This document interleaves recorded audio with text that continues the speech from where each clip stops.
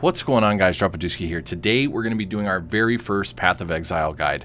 Now, I did start playing some Path of Exile. We haven't got a new content patch in a long time in Diablo 3, and I was thinking a good idea would be to create some new player guides as I'm a new player and I'm learning so much every day. So as I learn that information, I want to share it with you guys. So today we're going to be talking about gearing, armor, and the stats that you're going to be looking for. A lot of questions I've gotten in stream are, I have no idea if this thing is worth anything. I have no idea if I should be using it as an upgrade. So today we're going to talk about stat prioritization, some benchmarks, and what these stats actually are for and why we're looking for them. Now we're going to talk about resistances. And the most important thing to remember about resistances is you want to keep your elemental resistances, fire, cold, and lightning, at the cap, which is 75%, as often as possible on your character at any given point in the game.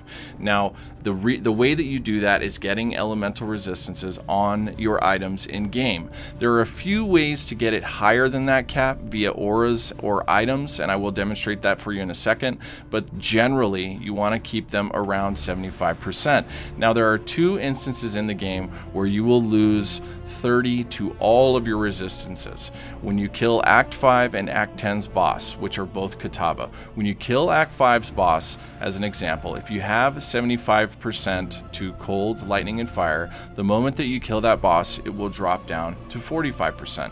So as soon as you kill Act 5's boss, you need to revisit your gear, increase your resistances in the elemental areas, and then continue forward so that you can avoid deaths as much as possible by utilizing that cap. Now, when you kill Act 10, the same thing is going to happen, and you're going to have to revisit that again. The game is balanced around the player's ability to keep that resistance cap. So at any given point when you don't have those resistances, it's going to be much harder for you to survive and to maintain a fast pace while farming and also working on XP. So if your end game goal is to get to 100, you want to make sure those resistances are on point.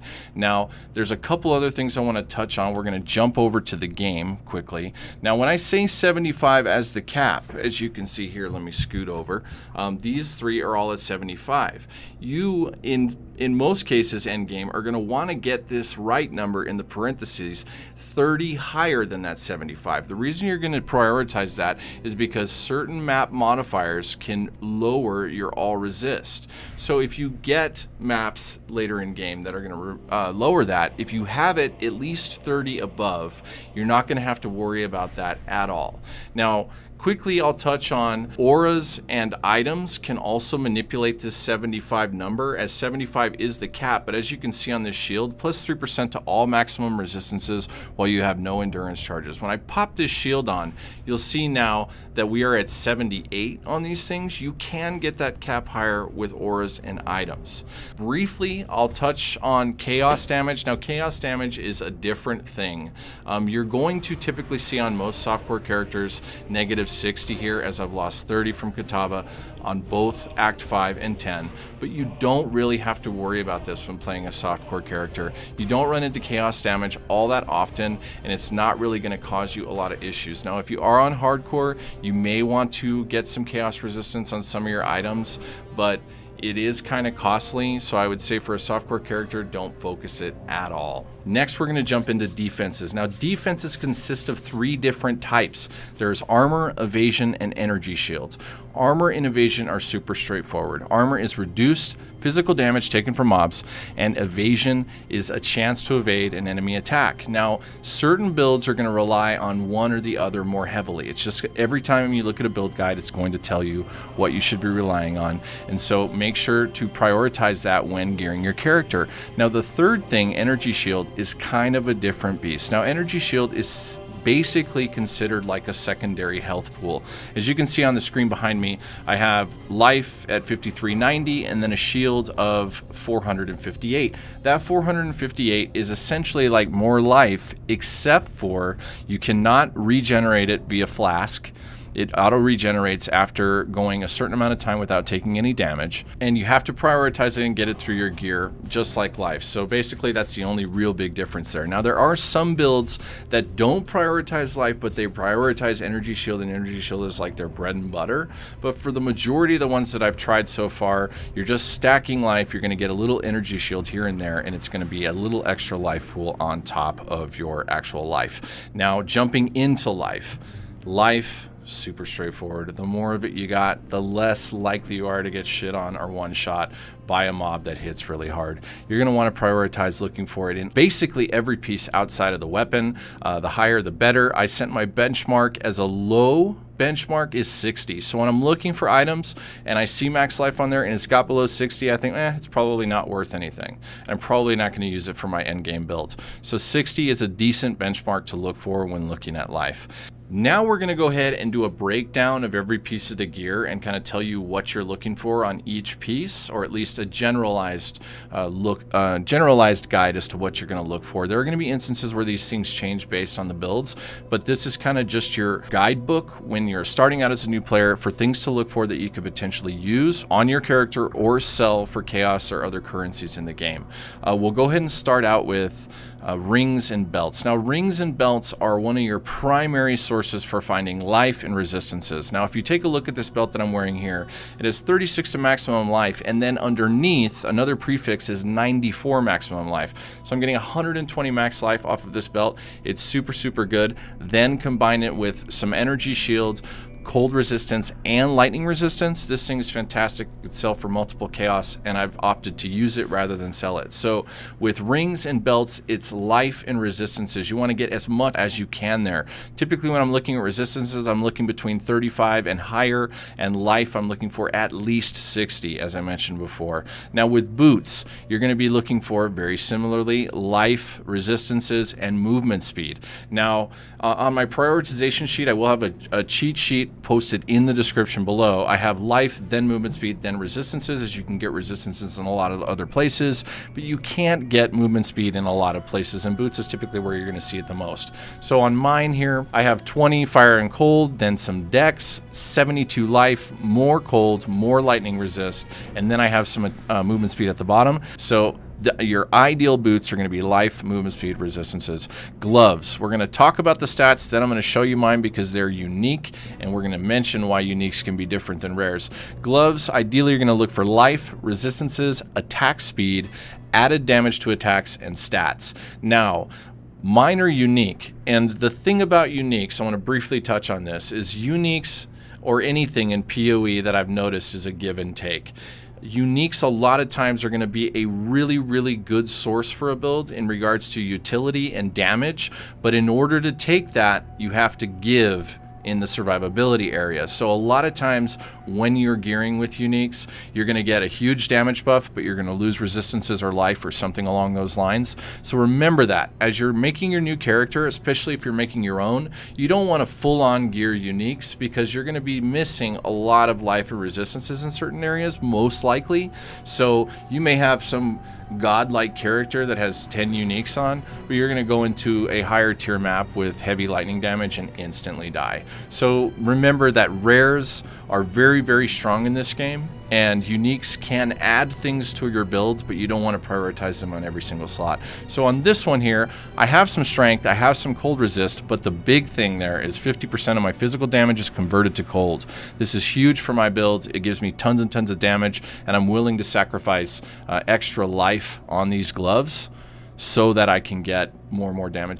Next, we'll talk about Helm. Once again, I have a unique, but the #1 stats on Helm are life, resistance, and then you want to enchant that Helm when doing your labyrinths. And we'll do a guide about labyrinths too in the future, but they do give you an enchantment that you can add to an item, and typically you can put it on your Helm. Mine here has dex, attack speed, global crit chance, evasion rating, max life. It's pretty good overall, but I am missing resistances here. I'm not getting any from that source. So we'll jump down over to the chest. Now the chest is almost always on most builds going to be unique. The chests can get up to 6 sockets, and a lot of the unique chests give tons of utility or damage.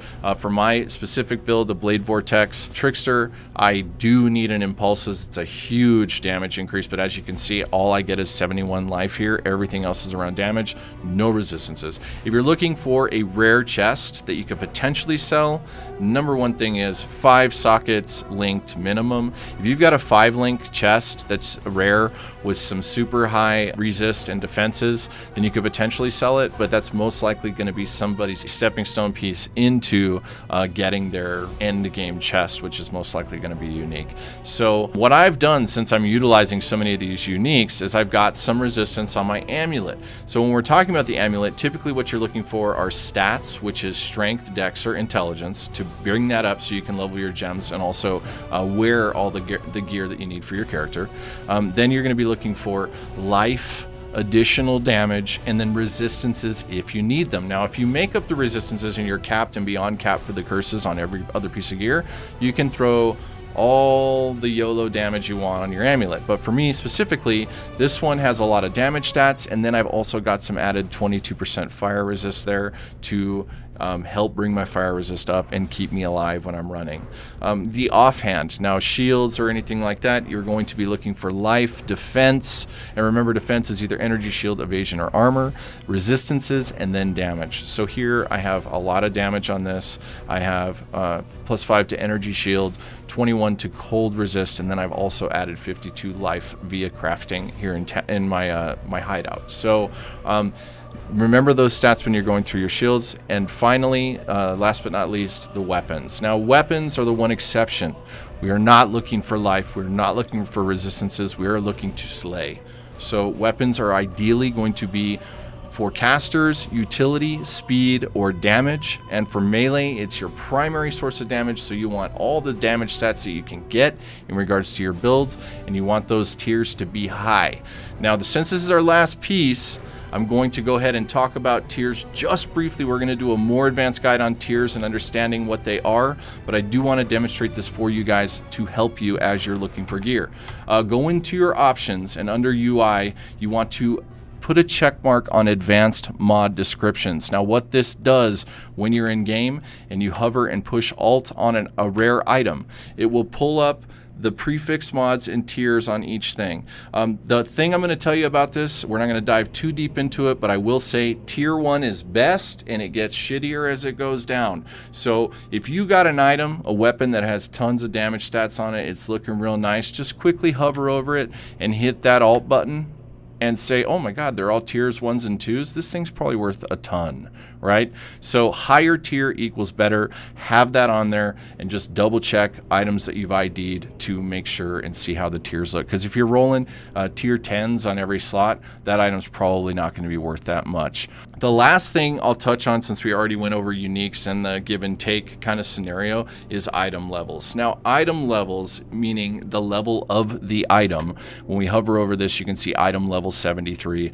The higher that is, the higher potential that it has to roll better mods and tiers, right? It doesn't guarantee. So if you've got a level 100 item or something, you know, you can get a level 100 item through cards.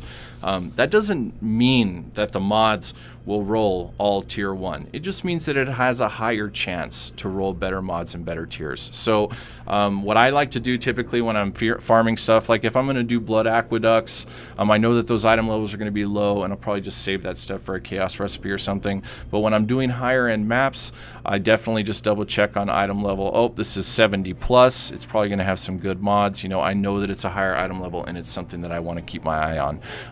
That's it. Everything I wanted to cover in this. I do wanted to keep it as short as I can, but also be thorough. I want to thank everybody for checking this out. I know that we primarily do Diablo 3 content, but I do want to expand the channel this year, start doing some Path of Exile, start doing some World of Warcraft stuff, and kind of grow the community out into other spectrums and games. If you like this video, definitely throw a thumbs up on it, and please subscribe to the channel if you're new. To all my people in the community that have been supporting me through trying other games, thank you guys so much. It has been so much fun, and I love Diablo. It's my favorite game, hands down, but I do want to expand and grow and try other things, and I appreciate every single one of you that has been there with me while we do this. Last big shout out is to Sharkbait. He has been helping me like crazy. He's another PoE Diablo player that's been part of the community for a long time. He's been hanging out with Wolfcrier as well for a long time, and definitely stop by and check out his stream as well. I will put a link in the description to his stream and to the Google Docs cheat sheet that has all the information we've covered today right there, so you can check it while you're running and having fun. Everybody, thank you guys so much. Have a fantastic week. We'll see you on Friday for season 14, and definitely check out the Twitch stream. It's twitch.tv/Dropaduski. I'm on Monday through Saturday starting at noon MST. Everybody, thank you guys so much. Peace.